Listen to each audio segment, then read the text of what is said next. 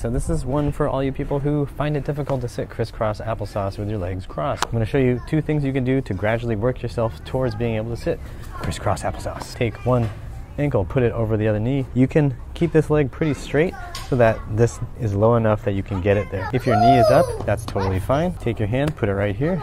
You're going to contract. Use your butt muscles, push into your hand.